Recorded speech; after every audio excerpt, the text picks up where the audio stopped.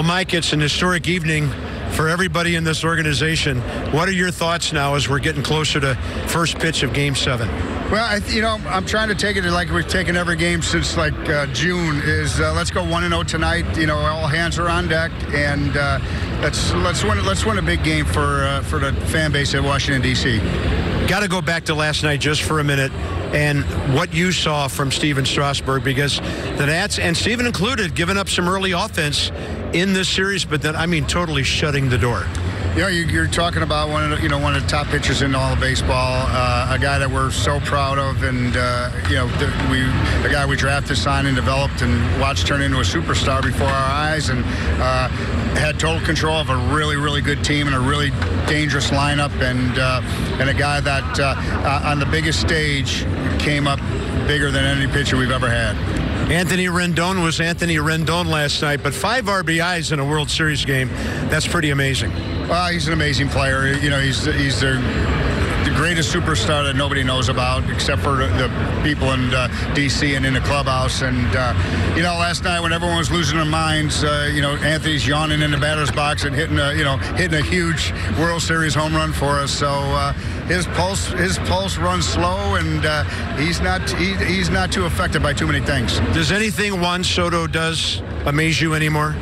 We were talking about it. This kid is, the brighter the light, the better he likes it. I saw it immediately in his career when we were playing in the Yankee Stadium, and he hit those 2 home runs in front of about 48,000 people. One to left, one to right center. One to left and one to right center. And I said to myself that day, I said, this guy enjoys this stuff. Yeah. All right. Can you give us a sense tonight of how Max is doing, how he's feeling, and what your hopes and expectations are for him between those lines?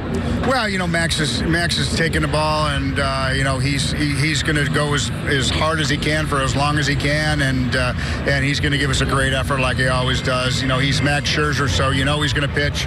Unless there's a bone coming out somewhere, he's going to be on the mound. So he felt good when I saw him earlier. He's going to go warm up, and if he's feeling good, he's going to give us a solid game for us.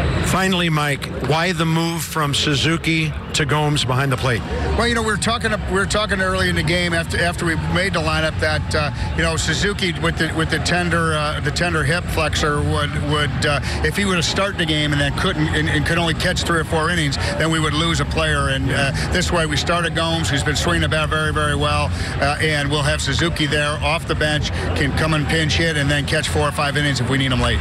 Mike, all the best tonight. We hope it turns out well for you and your staff. You guys have worked really hard. Thanks, Bob. Appreciate it.